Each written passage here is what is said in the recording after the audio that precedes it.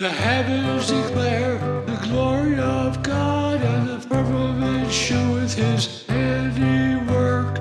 Day unto day uttereth speech, and night unto night sheweth knowledge.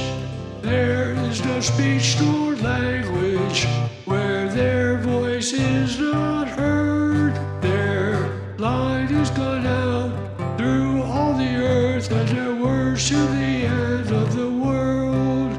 In them has he set a tabernacle for the sun, which is as a bridegroom coming out of the chamber, and rejoicing as a trumpet to run a race.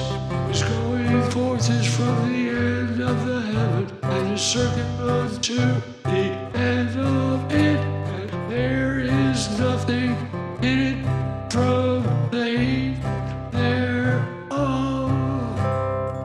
The law of the Lord is perfect, converting the soul.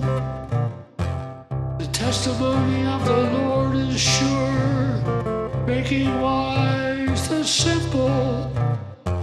The statutes of the Lord are right, rejoicing the heart. The commandment of the Lord is pure, enlightening the eyes.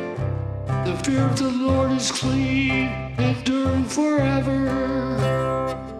The judgments of the Lord are true and righteous altogether.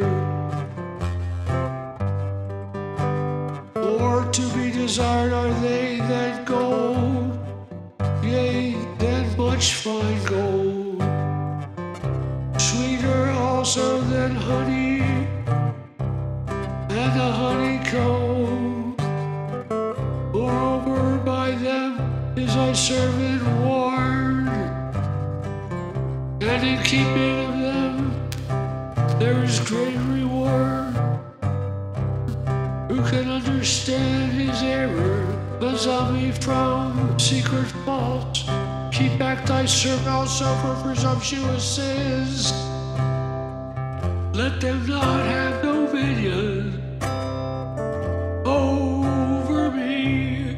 Then shall I be upright, and I shall be innocent from the great transgression.